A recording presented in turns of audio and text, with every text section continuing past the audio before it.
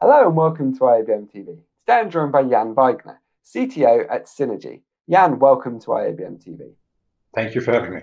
So, Jan, you've recently released multi-viewer version 15. Can you tell us about some of the updates?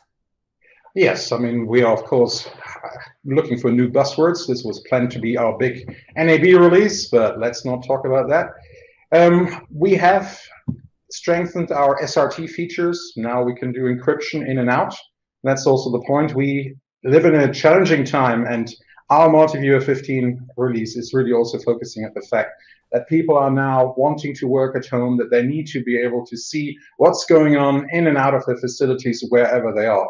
And by the fact that we have SRT, NDI, and all these other wonderful, of course, existing standards covered in multi-viewer, but now we give you the additional flexibility to basically have your multi-viewer in your pocket. And I always like to basically show off by saying, here, for instance, is my smartphone.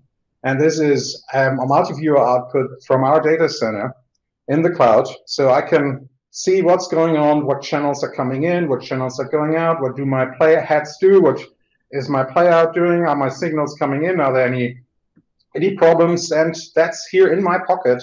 That could be, of course, your machine at home, your laptop, wherever you are, to embed that maybe into some internal web page to trigger certain controls, all kinds of things. But it gives you a whole set of flexibility. And not just in master control and playout. We actually had recently the most sales went into production sites where people also have the challenge of how we do produce remotely. Can we see whether the signals are coming in? Is everything A-OK? And this is where this is ideally suited to be used just as well.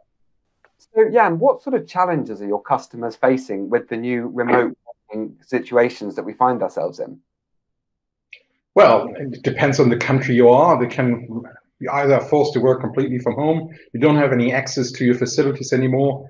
You may have projects that you are eager to deploy, but they don't let you even into a data center anymore. It's a whole variety of problems that you're facing, whether you are actually the, so to speak, the actual user that needs to work with the stuff and put a signal out there, whether you are in a production environment and you actually are still lucky to run a production and you want to capture signals. And yeah, well, with sports not going on or many other productions being shut down, if you are so lucky to still have something to do, like news is still hot on there, but even there are still some pockets of production going on, then you need to find new and innovative ways to actually make this happen.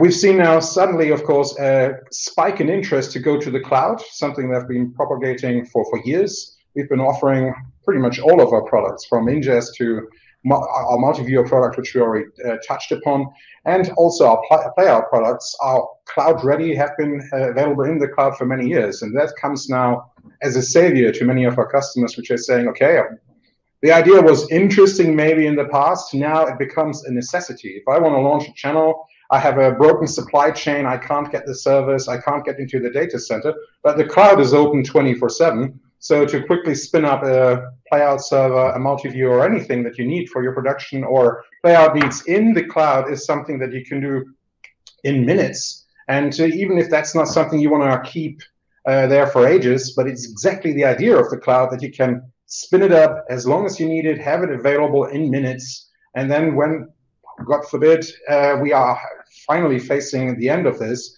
you hold it back into on-premise situations to either reduce your cost. Cloud ain't necessarily free. And so there is many ways to do this and to benefit from it today.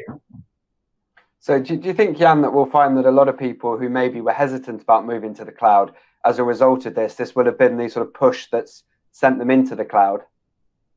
Yes, I mean, whether it's just disaster recovery scenarios, whether it's basically peak installation requirements that you have that you can't get your hands on hardware, this can save your proverbial bacon. If there is actually business to be had, this is one way of making it and realizing it today.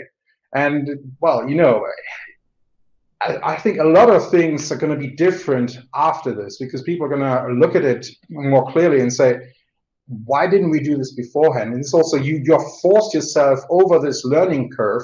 And once you're in the know, you'll say, now it's just about fine-tuning pricing, but the concept is sound, so why not stick with it? Okay, well, Jan, thank you very much for joining us today. You're welcome. Thank you very much for having me. You can find out more about everything we've discussed with Jan today at Cinegy.com.